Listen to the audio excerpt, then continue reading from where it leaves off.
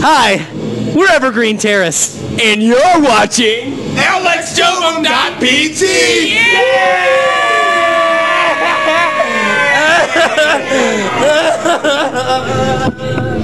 Let's go!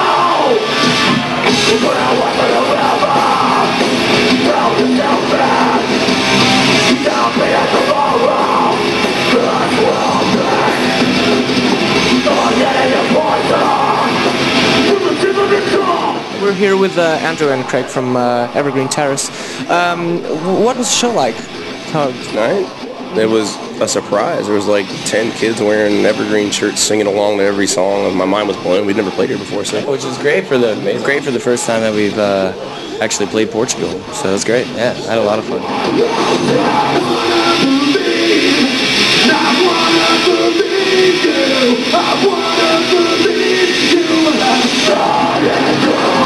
You've toured with bands like Terror, War in Flames, As I Lay Dying, and I made a little list, Throw Down, Zao. So these are all pretty... Zao, how do you call it? Zao, I'm sorry, Zao. That's It's funny. we always say that, though. We used to always say Zao like 5 or 6 years ago, they played Florida, and we would just heckle them by going Zao, Zao, Zao, Zao, Zao. But it's actually Zao. Because of like Tao and stuff, Yeah. Similar. Bring it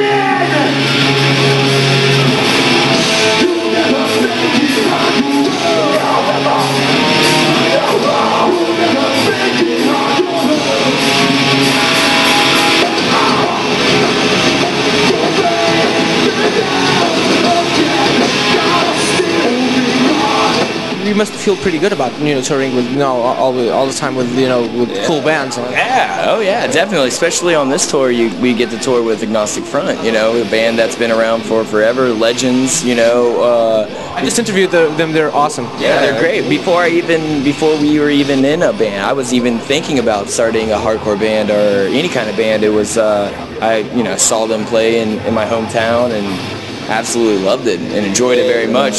They're one of the reasons why I got into hardcore.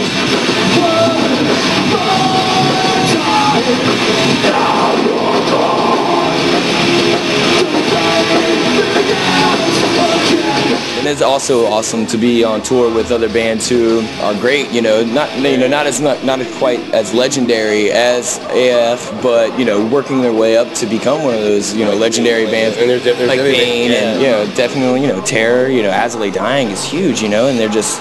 It's always awesome, always a pleasure, and it's great to get to know those guys and actually become friends with them.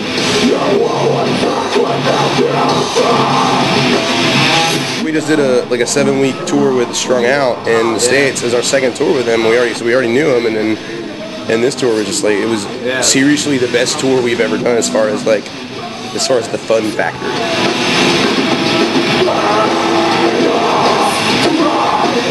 We do a lot of tours, obviously, and then you befriend bands. It's like Bane, like super bands. You're just like you're on tour with them, and you're like starstruck. You know what I mean? And you're like, wow, this is crazy. And then and next thing you know, they're like your best friends, and they invited us to play their 10-year anniversary show. And shit. Like the bands you like the most are the ones you get along the better. Don't you agree? Yeah, it's weird. Kinda, yeah.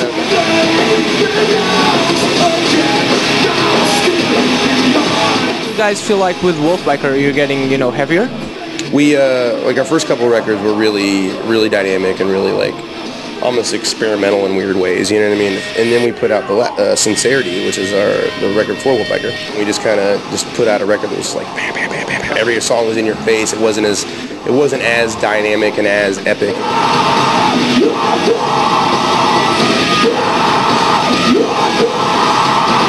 In this record with Wolfbiker, we just kind of got it all back together, and we combined our first record, Losing All Hope, then Burn Alive by Time, and then even elements of the stuff we were trying on Writer's Block, the cover record. We still tried some cool stuff, and this smashed all the records together, and that's what Wolfbiker is. It's like we were like, this part sucks, this part sucks, this part sucks. That's cool, that's cool. Yeah, that's something like that,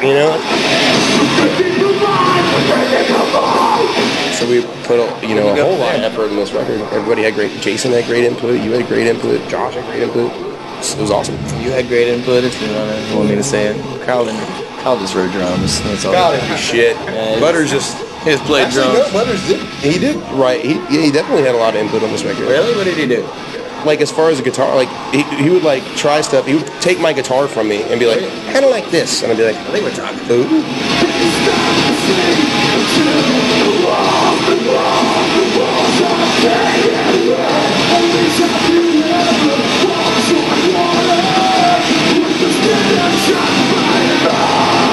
Cheney can't quite riff like Helmut's Page Hamilton. I assume this is true because of Page Hamilton being Page Hamilton. But how did this come about? You know, the song seems to have like...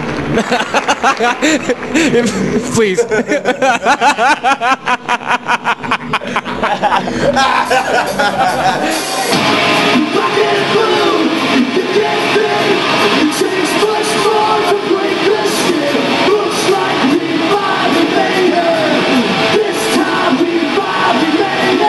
Title is just like, you know, it seems to totally amazing and seems to have nothing with it to do with the song. Hamilton's a badass. I'm not.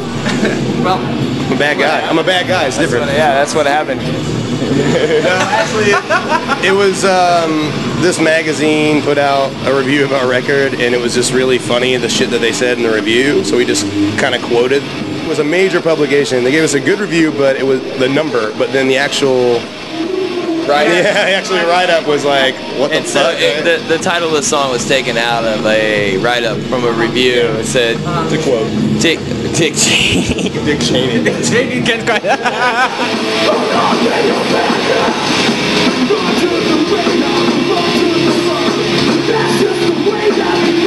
Serious question now, like last one. You don't have to be serious, you don't want. But do you guys sense a difference between European and American musical tastes? I think kids over here stay involved in hardcore longer. They'll follow bands throughout the band's entire career instead of being like, oh, like flavor of the month. Like this band's cool now, but I don't like this kind of hard. You know, it seems like they're in it more for the music and rather than the trend or the fashions or anything that comes along with it. They're into what the belief or ideal of what hardcore is, and so it's awesome. It's nice to see that.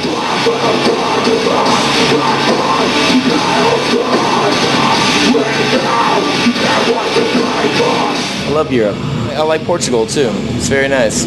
I was walking by myself earlier and I saw a few geese and I said out loud, I go, Portuguese. Wow.